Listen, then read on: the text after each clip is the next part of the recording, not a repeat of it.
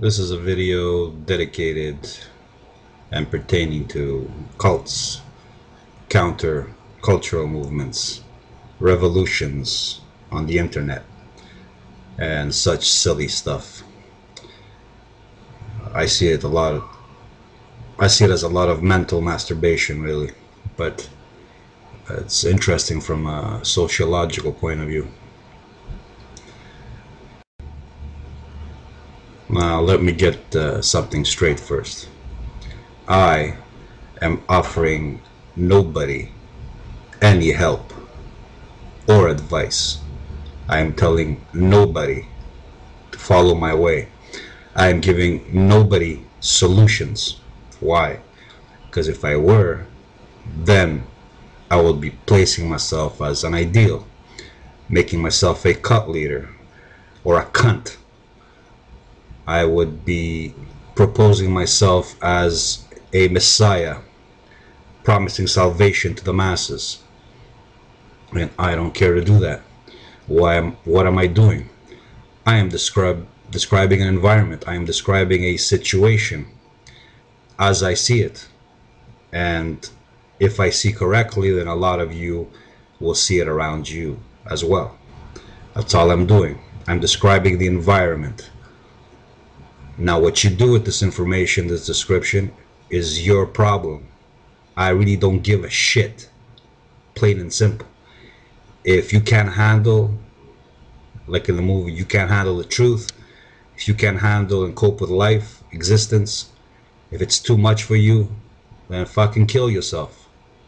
Why the fuck would I give a shit about some moron who blows himself to bits because he can't get laid? Because that's such a devastating thing for him that he can't deal with life. He should kill himself. If he's so weak, then his genes, his nature is not meant to live. Why would I shelter this? Let me use a metaphor to describe my motives. Let's say our goal is, let's say we're living in the forest in a primitive time, and I'm telling you and a group of people how certain creatures walk, or how to hold my spear in order to get to the most velocity, or about air pressure, or about how some animals have a keen sense of smell, and so on and so forth, which could help you in hunting, let's say. Now, I don't give a shit if you accept my advice, or if you can even use it, if you're capable of using it and competent. That doesn't concern me. I don't give a shit.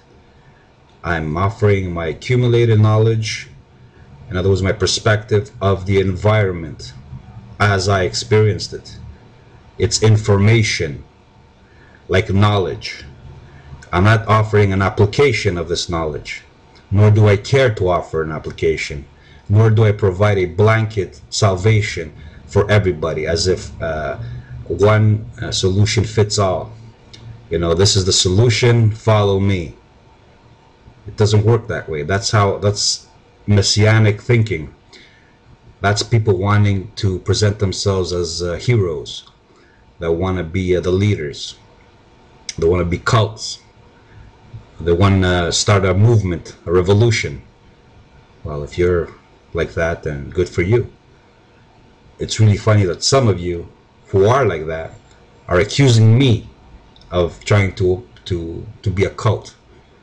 Now, it's true that in my perspective and my opinions, there is the spiritual element, that is not religion but spirituality, as I perceive it and I understand it, which is an acceptance of the world, an acceptance of nature.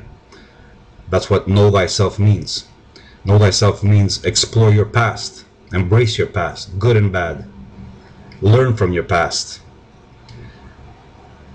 Loving nature is not loving parts of it, only the parts you like. Loving nature means I see nature as it is, how vicious it is, how bloodthirsty it can become, how cruel it is, how indifferent the world is, and I accept this.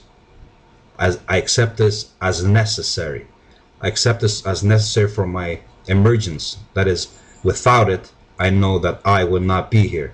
And since I love myself, then I accept this as a necessary part of my existence. Now, if I'm going to propose an environment, a solution to this, a correction to it, then what I'm really saying is I don't like myself. And I don't want other people like me to ever emerge in the future. So I'm going to change the rules. I'm going to propose a utopia where everything, all the rules are changed so that somebody like me never is born again. He never has to suffer and grow and struggle and survive and be who he is. Because that's what we are. We're the sum of our suffering. We're the sum of our becoming. And if you study metaphysics, the sum of your past means the sum of every interaction that ever happened in the past. And need is nothing more than the experience, the sensation of existing. But that's another story. So if you're some weakling, pathetic fuck who's escaping into electronic fantasy lands, and he's annoyed that the real world is not as malleable, he can't restart the game there. He can't create his avatar himself like an avatar, and this bothers him. If you're one of those fucks who's looking for a messiah to give him a quick fix, you know, like follow me, turn your backs, this is a solution.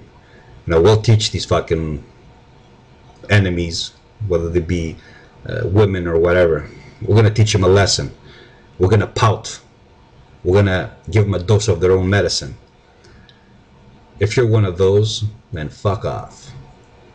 Do whatever the fuck you want. Masturbate. Spill your seed on the earth. Waste your life away. Try not to pay anything. Try not to take on responsibility. Try to be a child for the rest of your life. If that's what you want to do, then that's fine with me. The system pretty much supports you in that too. It likes people like you, the childlike, the ones who can close themselves off and escape in fantasy lands and not cause much of a trouble except pouting and this passive-aggressive method. If you want to just play in the fields of the Lord, or the fields of the God, I should say, and just partake and not pay, you know, just fuck around, reducing sex to a meaningless act with no spiritual value, with no consequence, with no end result. If you just want to wallow yourself in hedonism, then you're free to do that. The thing is, no matter how much you try to avoid the costs, you still have to pay. You pay one way or the other. You can't avoid paying. Life is about paying the cost of living. The only way to avoid paying the cost of living is to blow your fucking head off. Whether you're renting or you think you're escaping the system because the wage slavery, as some fuck once said, because you're living underground or some countercultural lifestyle.